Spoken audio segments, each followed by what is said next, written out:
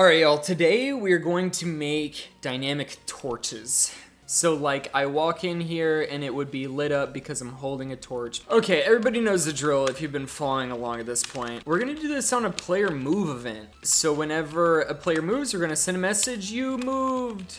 Okay, this is probably gonna spam my console. It is. Now, we need to narrow it down to only when we're holding a torch. Okay, it might be player.getActiveItem, and we'll check if that equals material.torch. And if it is a torch, we'll say, you moved with the torch. Okay, it doesn't work. So this should be it. We get the equipment, and then we get the item in the main hand. Okay, we scroll over. Nice, we moved with the torch, and now I guess we stopped. And then we did it again, and then we stopped. Okay, so now we need to spawn a block. We have this light. I think if we just place that at the player, then it's going to illuminate around them. So we get the player's location, then we get the block, and we set it to material.light. Let's try it. And it works. Okay, so, but they aren't going away. Like, when I'm not using my torch, this should be dark again, but it's not. It's still bright because we have all these light blocks here. We need to store the block in some sort of data structure. So whenever we set the light block, we're also going to add it to the data structure.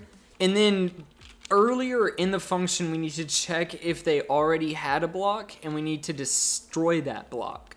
So for now, we're just gonna set the type to material.error in order to clear it. Okay, let's try it. Okay, it looks like they're being destroyed. Look, and that's dark now. If I go over here and I back up, it's getting dark, so they are getting destroyed. So I've got my torch out. Okay, this is an issue.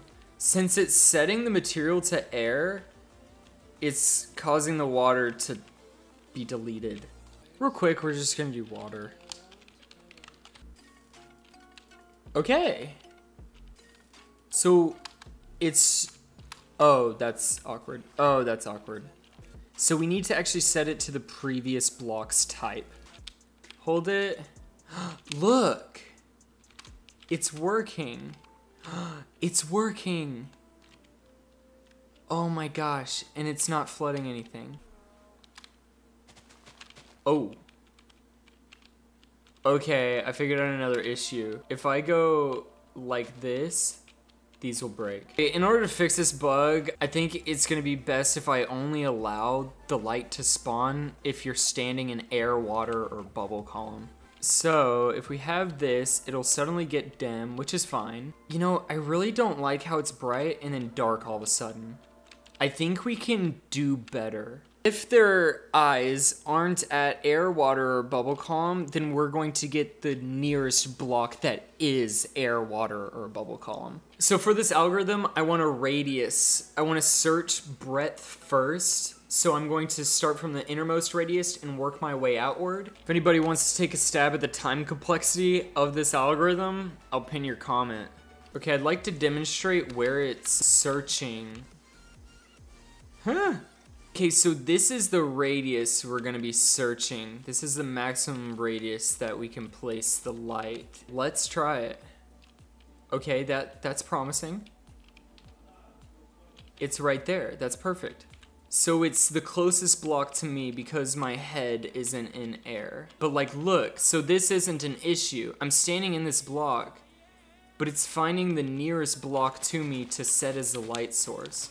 Oh, and this works so well, actually. Can I find diamonds? I'd love to find diamonds. This is so useful. I'd be out of torches by now. Oh, Bum joined the game. Hallelujah. There he is. Diamonds! I found diamonds! Okay, I just need to smelt the iron. Okay, let's get these.